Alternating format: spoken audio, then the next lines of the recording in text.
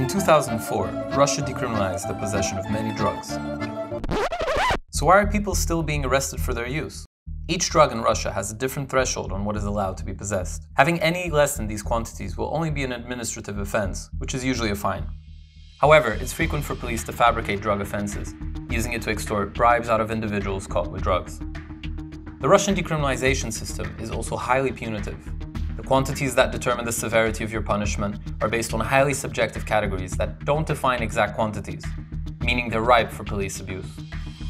Even though these thresholds exist, it doesn't mean that the police will respect them. Research into police practices found that it was common for police to plant drugs on people or report larger quantities than what had been found to get longer sentences and appear they are catching more serious criminals. These measures ensure that people who use drugs are at the mercy of the police and continue to be seen and treated as criminals in Russian society.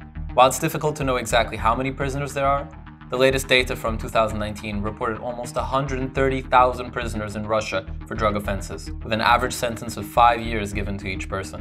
When so many punishments continue to exist for people who use drugs, can this really be called decriminalization?